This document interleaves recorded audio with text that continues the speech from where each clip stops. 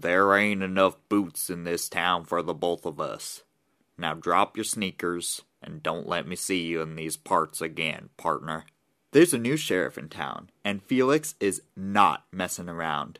This Ooze Rogue is a 5-mana 5/4 with Menace and Ward 2. Boo! Fuck Ward! All my homies hate Ward! Boo! And he is a combat damage Amonicon, meaning whenever an ability triggers when we deal combat damage, we are going to get 2 of those triggers. This is a pretty unique play space for Sultai to play in. We are going to want to run a lot of small evasive creatures that generate us value. Malcolm is a great example.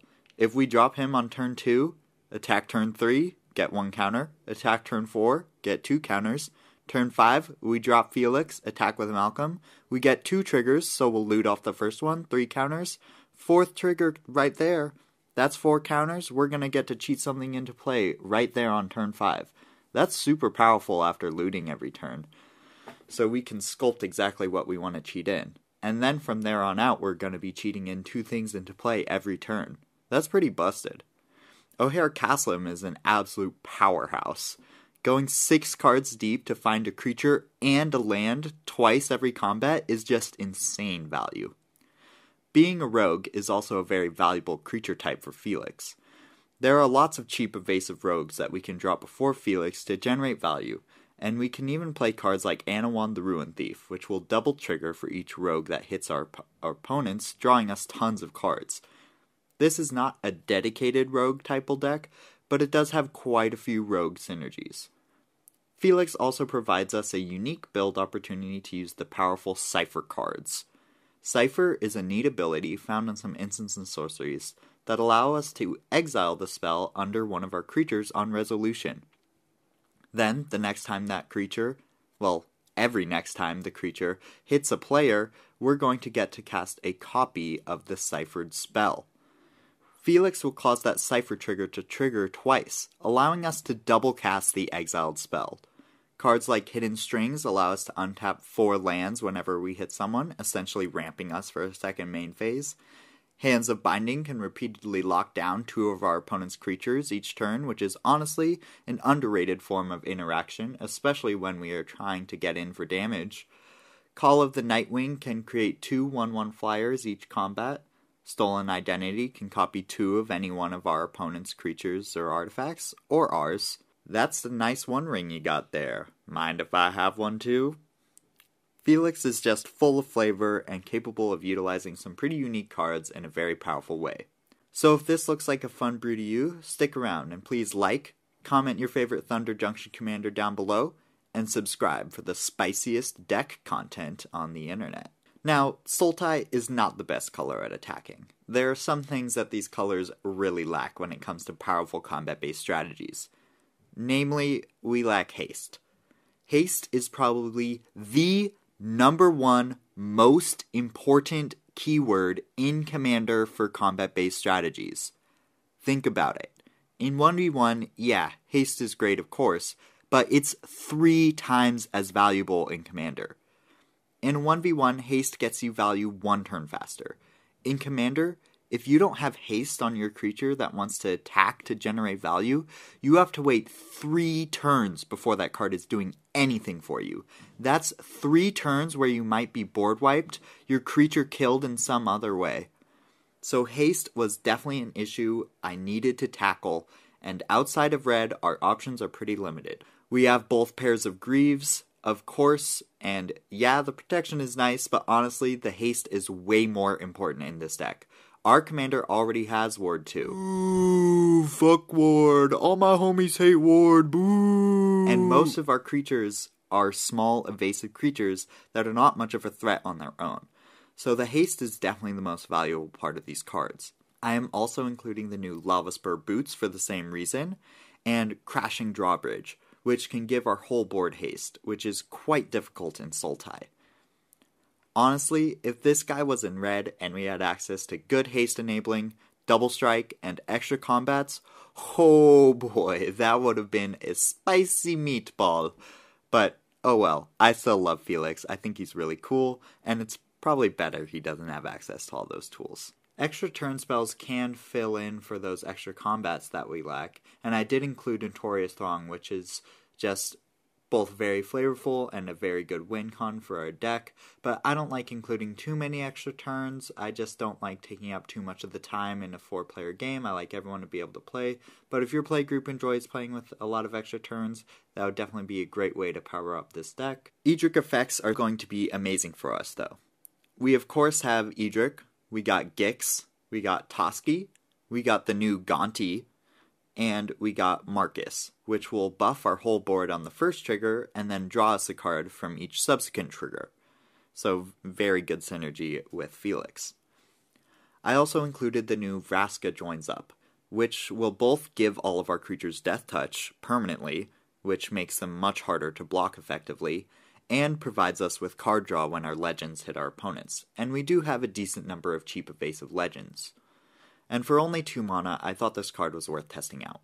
I also want to mention Mighty Servant of Liuk-O, which we can crew with our commander and one other creature the turn we play Felix, and immediately attack with a 6/6 Trampler that is going to draw us 4 cards when we deal combat damage. Yeah, that is some crazy value for a 3-drop.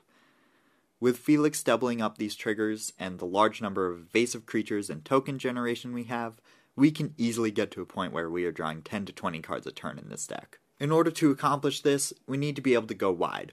We of course have a bunch of just cheap evasive creatures, but we also have a good number of token makers.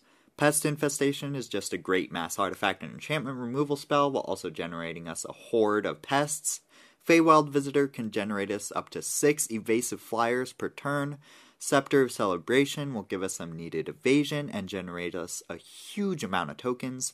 Throwing this on our commander is probably going to generate you like 14 bodies per turn unless they want to double block your 7-power trampling commander, which I really don't think they want to. I already mentioned Notorious Throng and Call of the Nightwing. Orochi Soul Reaver is mostly here for the treasure production, but manifesting 6 of our opponent's cards each combat is not too shabby in terms of flooding the board. Tyrannid Harridan is a card that really wants haste, but if you can haste this thing out with your commander already in play, the token generation is going to get out of hand fast. The first swing you'll make 2 1/1s, but the turn after that you'll make 6, then 18, and then 54. Yeah, if you get to that point, you're winning that game. If we're going wide, then we should have ways to buff up our board. Drana and Khazur put in tons of work, growing all our creatures by +2/+2 each turn. Drana with First Strike is especially lethal, since she will trigger before the rest of our creatures deal combat damage. Khazur also comes with an Ukima to your hand for free, which is just great value. I also really have been enjoying this Conclave Sledge Captain card. It's really fun. It isn't necessarily good at pumping tokens, but if we throw one of those backup commanders or backup counters on our commander, now he's a 6/5 menace trample, and when he deals combat damage to someone, he's going to get that many counters on him twice. Yeah, that's going to be crazy. You're going to hit someone once and he's going to get 12 +1/+1 counters. That is messed up. He's going to turn into a lethal threat really fast. Next, let's get into some ramp to make sure that we're able to deploy all these sweet cards we're going to be drawing in a timely fashion. We are not going to be using the usual green ramp suite you would normally see. Ramping into Felix early is just not that useful if we don't have damage triggers to double yet, so I found it to be a much more consistent game plan to just try to curve out with evasive value creatures in the first 4 turns, drop Felix just on curve on turn 5, and generate immediate value right then with the creatures we've been playing before that. We have Birds of Paradise because it can hold equipment and attack really well being a flyer, so I did include that one. Then we have a bunch of creatures that make us treasure when we hit our opponents. These are going to generate us tons of mana. Grim Hireling alone can generate us 12 treasures per turn if we hit all 3 of our opponents with Felix in play. We're going to be able to cast those 10 and 20 cards we're drawing every turn. It's going to be nuts. We also have Sword of Hearth and Home, which will ramp us 2 basics into play untapped each time we hit, as well as Flicker Something, which is rarely relevant for this list, I admit, but may give us some small bonuses here and there. We also have the new Sword of Wealth and Power. I really like this one here. It's giving us some strong protection and ramp options. generating us 2 treasure per turn with Felix in play. But also, as well as with this other card, one of our evasive rogues, Mercurial Spelldancer, these have some really cool interactions with our cipher cards. So these are going to allow us to copy the next instant or sorcery cast when we deal damage. And so if we can stack the triggers so that our sword or Spelldancer triggers resolve first, and then we resolve our cipher triggers, we're going to be getting additional copies from those cipher triggers. Since cipher is worded that we actually copy the card and then cast the card, they will trigger those, next time you cast an instant or sorcery, copy it type thing. So we can end up getting 4x value from our cipher spells with these cards in play, which I just think is really neat, and you can't really do that in any other deck. So I wanted to include it for sure. Having a rogue sem theme means we are going to be milling our opponents a little bit. So I made sure to include some answers for those graveyard strategies so we aren't fooling them too much.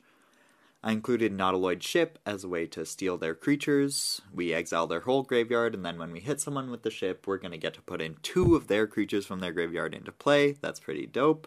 And Dothy Voidwalker as another evasive rogue. That's also graveyard hate.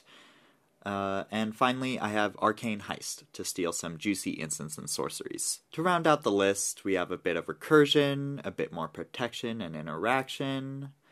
Hope you guys enjoyed the deck tech. I had a blast with this one, delving into this super unique strategy in Sultai Color Pie. Felix is super dope. Thank you guys for watching, and I'll see you next time. Peace!